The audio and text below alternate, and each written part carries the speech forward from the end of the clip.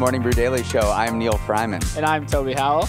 Our top story today is about Twitter's controversial move to label NPR as state-affiliated media, and we'll also talk about how Barbie has built so much hype around this upcoming movie. Excited for that. And then we're also talking about the layoffs hitting McDonald's in some burrito bowl drama between Sweetgreen and Chipotle. Burrito brawls. Burrito brawls. Say that 5 times fast. But before we jump into our stories, I want to take a moment and apologize for an egregious error I made on yesterday's show. We strive to bring you the best, most accurate content. So whenever that isn't the case, I want to own up to it. And the incident I'm talking about is yesterday when describing a story about the Bay Area, I uttered the words San Fran, which is a huge no-no, apparently, which I should have called you out for it right away. So instead of calling it SF, I called it San Fran. So I now realize the error of my ways, and I will never disappoint our Bay Area listeners again. You got so many comments about that. I know. They called me out. This is why I like our audience. You guys, you hold me accountable, which I appreciate. SF. All right, let's get into it with our top story. Twitter made another controversial decision around a media outlet Tuesday when it labeled NPR, National Public Radio, as state-affiliated media. Now, this has drawn an outcry from NPR and other folks in the U.S. media industry for being a false characterization and one that dangerously lumps NPR in with actual state-run media outlets in places like China and Russia. So, whatever you think of NPR, it is a massive stretch to consider it state-affiliated media under the definition that Twitter itself provides. So that definition is outlets where the state exercises control over editorial content through financial resources, direct or indirect political pressures, and or control over production and distribution. And the crazy thing was, as recently as Tuesday, Twitter said that NPR would not be included. So it had this carve-out, said that state-financed media organizations with editorial independence, like the BBC in the UK or NPR in the US, for example, are not defined as state-affiliated media for the purposes of this policy. So NPR was removed from the statement. Yeah, they literally went back on their own word. And so this is why people are saying this is kind of crazy, because the financial part isn't even that big. So the NPR gets less than 1% of its annual budget on average from federal sources. So it's not like it's getting 50% or it's not getting this huge financial help from the federal government. And then, yeah, the key point is it has editorial independence. Like, there is no influence from the U.S. government on their editorial board. So it's a weird decision from Twitter. So it gets less than, just want to clarify, it gets less than 1% of its budget directly from federal government. It receives about 10% of its budget from the corporation through public broadcasting. NPR has all of these member stations all over. They pay fees, and those to NPR corporate, and those regional outlets get funding from state, federal grants through the Corporation of Public Broadcasting. But yeah, the biggest issue here is the topic of editorial independence. And the White House press secretary was actually asked about this yesterday, and here's how she responded. There's no doubt of the independence of NPR's journalists. And has been, if you've ever been on the receiving end of their questions, you know this. You know that they have their independence in journalism.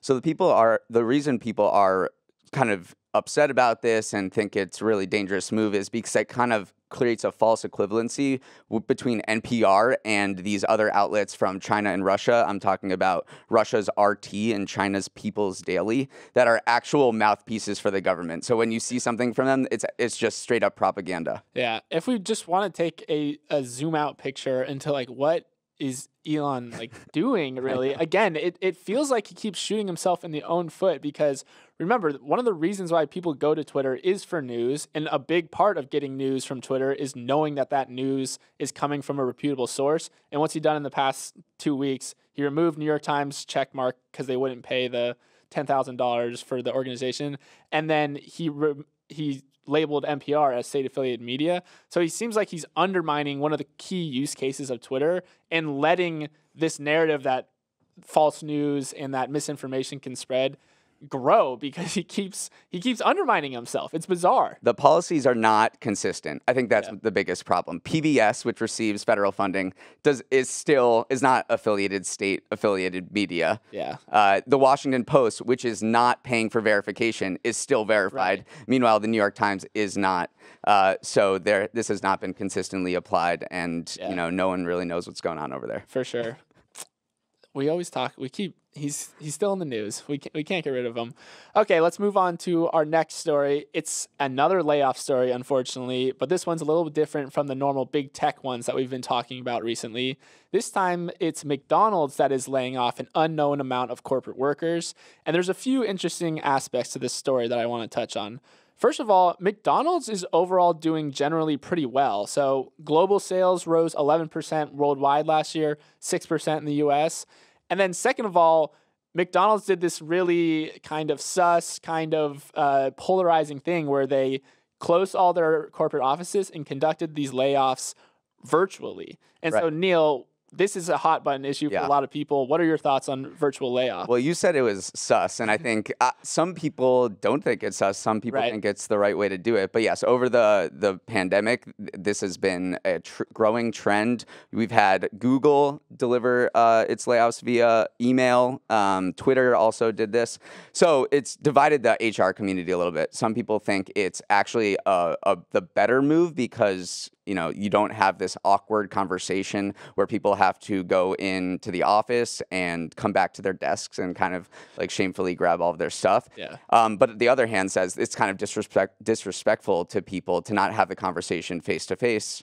I see it both ways. I mean, I came to the job market in the time where we worked virtually, and I can't imagine telling someone to come into the office just to like fire them. That seems like the cruelest thing in the world to do, especially if you've been a remote worker.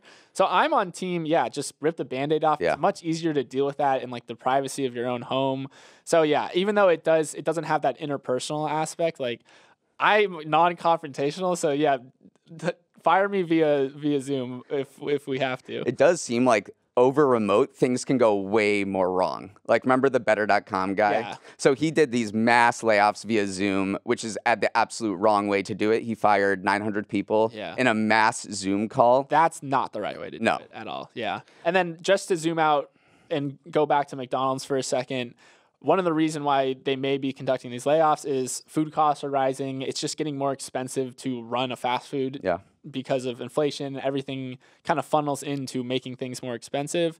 And then also, this is a white collar layoff story. Like McDonald's is seeing increased demand, increased foot traffic, so they need the people in the restaurants making the food. So this is mostly going to affect like the corporate white collar workers from corporate in McDonald's. Really interesting stat that McDonald's has more than 150,000 employees in corporate roles and in its restaurants around the world. About 70% of those employees are not in the U.S. Wow. This is a truly global corporation. Yeah, it's big. Golden Arches. We have another food story up. We mentioned at the top of the show, this burrito bowl drama. So there's a court case brewing that we need to cover again. And this one is the highest stake game of chicken we've seen so far. So Chipotle is taking on the salad chain Sweetgreen to federal court over its new Chipotle chicken burrito bowl. Okay. So basically, Chipotle has gone Will Smith on Sweetgreen and wants it to keep Chipotle's name out of its damn mouth. The lawsuit alleges that Sweetgreen's new burrito bowl constitutes trademark infringement and argues that Sweetgreen attempts to profit off of Chipotle's near identical and well-known product. What do you think, Neal? Do they have a point? Well, there's a few aspects to this. In the branding for this particular bowl, they wrote Chipotle and kind of made it look like the Chipotle. Yeah, the font is similar. The font is similar, and then they also are alleged to have put it in this adobo red that Chipotle's branding is based on. And they also had this big-time oops moment where they kind of gave away their shtick, because on Instagram, a commenter wrote Chipotle who, on a post of Sweetgreen's new bowl, and the brand responded, "You said it, not us," with the zipped lips emoji. I know. That poor social media manager, now they're going to court and like that's going to be used as evidence. I don't know. We're looking at a picture of the bowl behind us. Like it doesn't really look alike. The ingredients aren't the exact same. Also, the container that Sweetgreens is in is a rectangle. Yeah. So I feel like I didn't know that was a thing. does that have to come into play in this? This is an interesting like. It actually, the market did react to this news, though, Yes. so it's not insignificant. So Sweetgreen stock was down 11% on this news coming out because I guess Sweetgreen investors want to see them expanding their offerings, expanding just beyond the salads they typically offer. And if their foray into burrito bowls gets shot down before it can get off the ground, I could see how that's concerning. Sweetgreen did not do a good job about Yeah. rolling this out because Chipotle is not just the restaurant; it's a pepper. I know. Yeah. You should be able to offer a Chipotle chicken bowl. Chipotle is actually a jalapeno that has been left on the vine to ripen until red, and then it's Wow. smoked and then dried. I did not know that. That's a good fact. We also have to talk about Chipotle, though. It is crushing. Oh, yeah. It's up 22% this year. Its market cap is now $46.8 billion. I had no clue. It's It's big. bigger than Capital One, Electronic Arts, Kroger, Prudential, and eBay. Wow. And it's hiring 25,000 more workers. Chipotle, so hot right now. Wait, before we go, National Burrito Day is today, so you should Google whether there are burrito deals around you because I think a lot of burrito chains are giving out free burritos. Neal is News you can use. God's work today. Thank you for that, Neal. I will do that. All right, let's go to Neal's Numbers, our Thursday segment. Let's go. Toby gets hyped for it. It's 3 interesting stats that I've read in the news that will make your jaw drop or do other things. Our first one, Toby, if you're selling a house and you've rigged your kitchen into an Iron Chef arena, you should definitely make note of that in the listing. So new Zillow research is out, and it finds that listings touting chef-friendly amenities such as steam ovens, which I don't know what that is, pizza ovens, and professional-grade appliances can sell for as much as 5.3% more than similar homes without them, and that adds about $17,400 to a typical U.S. home. You know, when I saw this stat, I thought people are so over optimistic on their cooking abilities. They're like, oh, we got to get this house. It's got a pizza oven. We're going to be making pizzas like every night for dinner. I would love to see the usage stats of those high quality appliances that they paid extra for. But yeah, that is interesting. It like preys on this unique like human psychology moment. I invested the most fancy kitchen appliance I have is a La Crusette Dutch oven. Yeah. And you use it a lot, right? I use it all the time. Okay, maybe I would not use a pizza oven. Yeah. Let's move on to our second number. It has to do with baseball. The changes MLB made to speed up games and generate more offense so far, I think we're less than a week into the season, appear to be working really significantly. Through Sunday, games averaged 2 hours and 38 minutes, which is down a whole half hour from the 3:08 average from the first couple of games last year. Stolen bases have doubled. The batting average has jumped 16 percentage points. So these changes appear to be working and maybe delivering a more compelling product and doing what baseball wants to do. Yeah, the offensive increase was something that was super surprising to me. I guess the shift rule also is playing a part in this, but the fact that batting average jumped because I guess pitchers are maybe a little bit more rushed.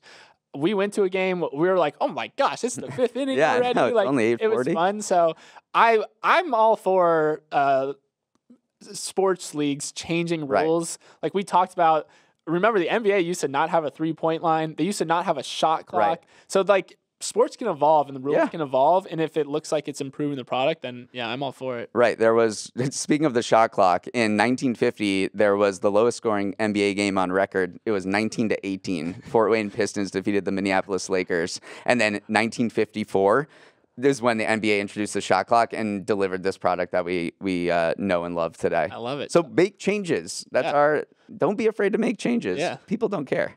After the first few games, they just forget what happened last year. Right.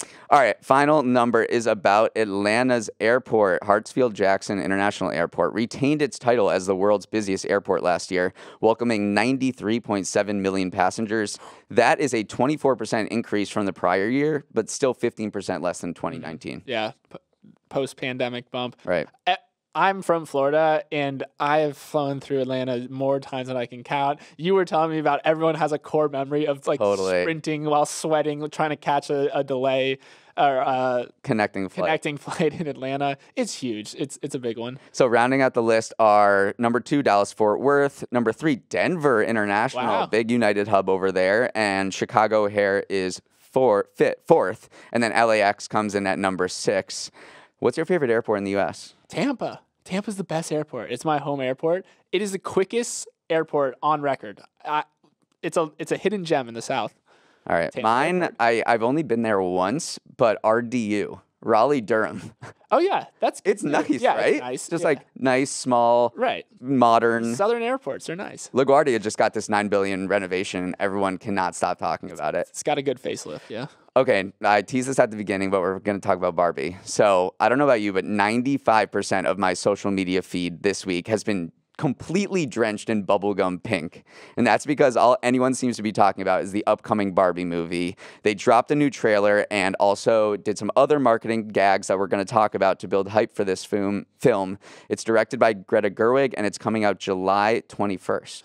I have some thoughts on this movie for sure. So, first of all, I have thoughts on why it kind of took over social media. Is one, they release these very memeable pictures. And the reason why I think they're so memeable is because people were allowed to create their own like Barbie posters. Right. And that handmade feel goes so far on the internet as opposed to Barbie releasing like these very polished materials. If as soon as you let people participate in it, it's obviously going to send it into like meme culture. So they crush that. Number 2, there's this huge nostalgia factor with Barbie. A lot of people have that core memory of their sister or themselves playing with Barbie growing up. So there's this nostalgia. But I think the biggest thing, and this is indicative of a wider cultural moment, is we are living in a stuck culture right now. So that's a term that I don't know what that means. That a writer, a Substack writer, the Lindy Man coined. It basically means that we can't move on from the mid 2000s and later. Some of examples of this are the fact that these old artists like Fleetwood Mac, Neil Young, Bob Dylan, they're all selling their catalogs because their music is so popular right now. That's not mid 2000s. I know. Mid 2000s and backwards. And backwards. Backwards. And then, of course, the biggest example of stuck culture is obviously Hollywood, where sequels and reboots have just been crushing the box office.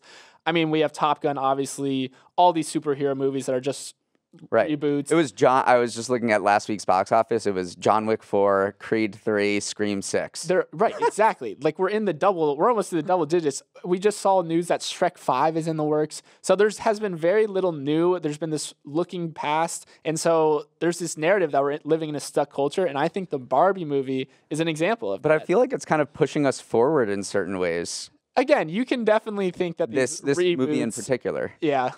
What's interesting about this is the cast. I mean, that's what's really getting people hyped because there's all these different variations of Barbie. Barbie cowboy, Barbie mermaid, and so they've invited just every big actor to come in and play all these various types of Barbie. Yeah. So it's coming out July 21st, and I think their marketing game is just exceptional. Right. And we just flashed a chart on our YouTube channel of Barbie sales had actually dropped in the last year. I would venture to guess that we're going to see a big uptick after this because it's just started dominating the cultural narrative again. So, yeah. Okay, Neal, our final kicker of the day. It's the Masters kicks off today, the first golf event of the year. And we're both huge golf fans. Everyone in the studio is big golf fans as well. So this is a big deal for us. But maybe you're not a golf fan. Maybe you don't like watching the... I've heard from people that they don't love watching golf. Right. So we're just going to give you a few tidbits, a few little nuggets that you can take to Masters Week, and it might change your mind a little bit. It might make you like the event a little more. So I'll go first, Neal. My first tidbit I want to share is that the merch tent at the Masters is legendary. So the reason it's legendary is because you can't get Masters merch except for on premises during Masters Week. So there's this really, really high supply and demand thing going on. And when I say the demand is there, listen to these numbers. Okay. The merch tent allegedly does $850,000 an hour. That is crazy. That's over 50 million over the whole week. Those are insane numbers. What kind of merch? Like polos? Polos, towels. They're selling them for like $200. they sell them for a pretty penny, but Yeah. the most impressive thing is how quickly the line moves because they just funneling. It's like a maze. The logistics masterpiece. It truly is. Like, it's amazing. It's a sight to behold. And then on the other end of the spectrum, people love to talk about the concession prices, Right. which are dirt cheap. Inflation does not seem to apply in Augusta, Georgia. The beer is $5. The chicken sandwich is $3. Pimento cheese sandwich, which is the classic, is only $1.50. You can buy all 25 items on this menu for $66. That's The problem is getting there because it is impossible to get a ticket. which is crazy because that's 2 Sweetgreen burrito bowls, I think. But the- $66. But the big picture here is this is the first Masters since this schism, this civil war in golf. There was a Saudi-backed league called Live Golf that drew a lot of the best players by paying them upwards of $200 million to come play on this tour. So those Live golfers for the first time are being allowed back to the Masters. So it's kind of this moment where you see in these war movies where both sides lay down their arms and come together for a Christmas meal or to play soccer on a holiday. That's kind of what's happening at this Masters, and that's kind of narrated the larger conversation around what's been happening in golf, this huge schism that's been going on. Yeah. I'm so excited. Like, I love it. The So weather's not supposed hopefully to be great. we talk about it. Who do you got? Who do you have winning? I have Scotty Scheffler. You can't bet against him. 7-1. It's I think great. Bryce in our control room has Brooks Koepka or no, I think he has Tiger. oh yeah, Tiger. Tiger. Obviously. It's the emotional pick. Yeah, there you go. All right, that's our show. You can always reach us at morningbrew@morningbrew.com, and we'd love to hear from you. Let's roll these credits. The show's producer and editor is Emily Milliron. Our technical director is Justin Orlando. Michaela Heck is the show's associate producer. Our supervising producer is Bryce Beloff. Dan Bauza is our master of sound. Hair and makeup is at the Masters and didn't invite us. What the hell? I hate them. Devin Emery is our chief content officer. Our show is a production of Morning Brew. Great show today, Neal. Let's run it back tomorrow. Oh, cruel.